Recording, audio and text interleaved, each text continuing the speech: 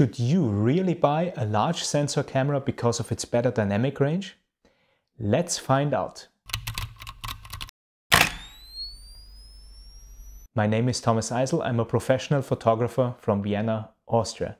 And today we're gonna do some myth busting, based on facts of course. So let's get started. I'm pretty sure that you've heard the following statement.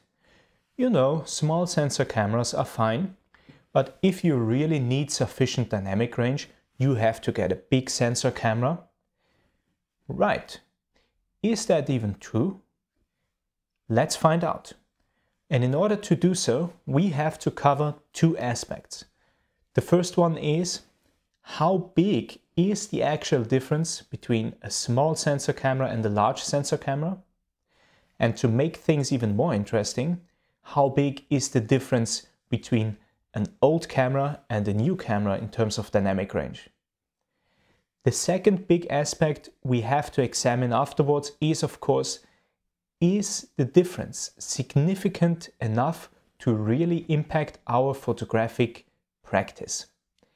It's about time for a serious reality check. In order to compare the dynamic range of cameras, we have to have good data. And probably the best source for dynamic range is Photons to Photos. It's an independent testing site and they really specialize in testing camera sensors. And the great thing about them compared to other sites is that they test what they like to call photographic dynamic range. Most review sites give you the engineering dynamic range, which is the absolute maximum range of luminance a given sensor can record. And this number is actually not very relevant for the photographic practice. It's not really that when you see a 15 stops dynamic range that you can really get 15 stops of usable dynamic range. It's usually much smaller. And in practice I found out that this number is always very close to the photographic dynamic range number on Photons to Photos. So enough of the disclaimer. It's gonna be all practical photographic dynamic range in this comparison. And now get ready to have your mind blown. Let's go back to the year 2003. Nikon just released the Nikon D2H 4 megapixel APS-C high-end professional grade sports camera. This beast back then was able to capture 7 stops of dynamic range at ISO 200. That doesn't sound too impressive, right? So how about full frame? In 2005, Canon released the 5D Classic. 16 megapixels, it's probably the camera that brought full frame to the masses. And yeah, it's still a legend today. And this camera gives you 8.34 stops of dynamic range at best.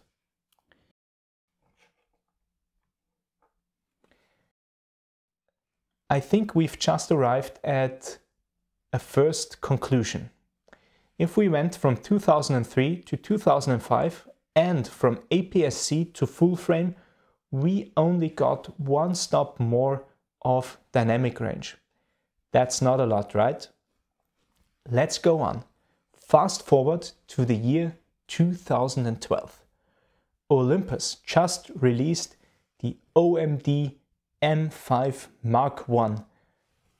It's a mirrorless micro four thirds camera, 16 megapixel. Well, and it's a camera very dear and near to my heart. I still shoot it. And this camera actually gives you 9.27 stops of dynamic range. And I think this is a great opportunity to draw another conclusion.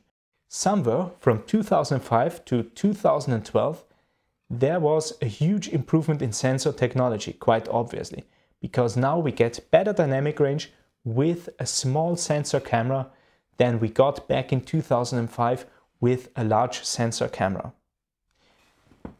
Let's look at a competitor from 2012, the Nikon D800 full frame 36 megapixel professional grade DSLR. very expensive back then, very inexpensive today. This camera gives you 11.4 stops of dynamic range. Very impressive.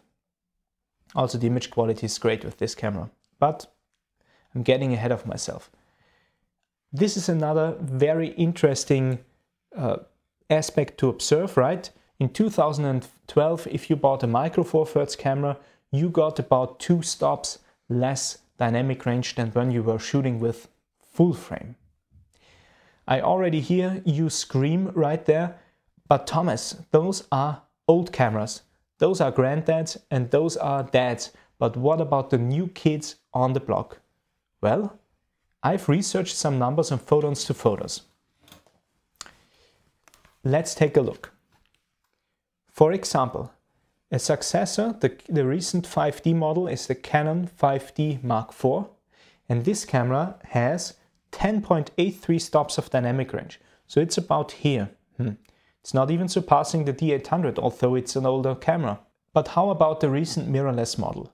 The Sony A9 Mark II delivers 10.9 stops dynamic range. So that's even a little bit less than the 5D Mark IV, which is significantly older. Let's look at a Pentax camera, the Pentax K1 Mark II. A very renowned camera, especially in outdoor photography and astrophotography. This camera delivers 11.6 stops of dynamic range with its 36 megapixel sensor. So again, what we see right there is that no matter at which full frame model from 2012 up to today we look at, we always get around 11 to 12 stops of dynamic range. That's very interesting. But how about micro four thirds? Was there a huge improvement over the years? I'm filming this video on the OM system OM1 right now, and this camera actually has 9.5 stops of photographic dynamic range according to photons to photos. So it's also in about the same ballpark as the EM5 from 2012. For landscape photography, for high-end photography, digital medium format is of course a thing. But how many stops of dynamic range do you get by shooting medium format? Actually not a lot. The Fuji GFX 100 medium format mirrorless camera gives you 12.3 stops of dynamic range. We are again in Nikon D800 territory. Isn't that interesting? The best tested camera on photons to photos, well, it's not a camera, it's just a digital pack, is the Phase 1 IQ4 150 megapixel digital pack, and it has 13.33 stops of dynamic range. Again, that's not a lot more than what the Nikon D800 has to offer. It's 2 stops. And the IQ4 costs 40,000 euros, actually a little bit more, just the pack. So there is a huge difference, right? To be honest, I was quite surprised to see these numbers in front of me. So I asked myself, do these stops of dynamic range really reflect what I encountered in practice when shooting with these cameras? And I can say yes, because in reality I was able to get the shot with all these models on the table and even cameras worse than those. But let's not get ahead of ourselves, because in the next chapter we're gonna talk exactly about that. How significant is this difference in dynamic range in practice? Let's go. How many stops do we need in practice? Well, for an evenly lit subject, we need 4 stops of dynamic range. That's not a lot, and pretty much every camera can do that. The most challenging lighting situation I've ever encountered on set was 32:1. So the lighting ratio was 32:1. And in order to capture such a scene, 9 stops of dynamic range are required. But when you have these 9 stops, you can really capture everything from black to white in the scene. 9 stops. Well, every camera except these two granddads can do that. And even when shooting such a scene with the Nikon D2H, it wouldn't be too bad. We would just have to accept that some parts of the image are either clipping white or clipping black. And if you light the subject 32:1, so very, very extreme, you actually want that effect. So really, it's not that bad. And even the Nikon D2H is still somewhat in the game. Of course, there are situations where you need more than 9 stops of dynamic range. And that's mostly when shooting landscape and architecture. As soon as you run out of dynamic range, you have to bracket your shots and combine the resulting files in post. You can then use either tone mapping or exposure blending to create an HDR image. When you have to do that, there are 2 considerations. First, there should be little to no subject movement. The good news is that mountains and buildings don't tend to move around a lot. So I think we are covered in this department.